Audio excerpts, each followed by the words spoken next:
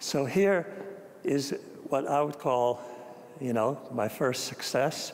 It was made after 3 or 4 days at a workshop that I had hoped to have taken with Dion Arbus, but it was the summer that she decided to leave this world. So I never met her. But my teacher was a guy named John Benson. And he, after looking at my pictures for the first 2 or 3 days, shook his head and just said, you know, this workshop isn't really about horses and cows and barns and things like that, that maybe you can get your money back and go back to your agency. And I said, no, no, John, give me a better idea. And John sort of looked at me and just said, well, why don't you take a day off, Arno?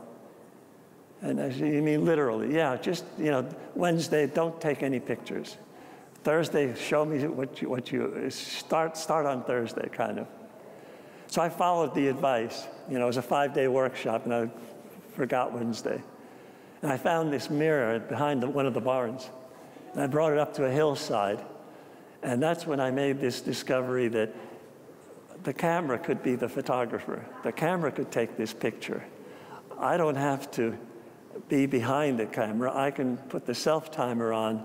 This is before Cindy Sherman, Francesco Woodman, people that you may not know, but the genre of the selfie. This is 1971. And I took my clothes off because I wanted to see what I looked like naked. But I didn't realize the exposure would be the way, it would be more of a silhouette. But I love the silhouette. And I love the effect of this picture as if, you know, I'm looking at my own grave. So it's like a picture, you start by looking at the end of your life, you know, 52 years ago almost now. And it's ever since then been kind of a foundation for a line that you'll read here in the show. You'll see it. It goes, art is risk made visible. And for me, it was a big risk. I didn't want people to see me, actually.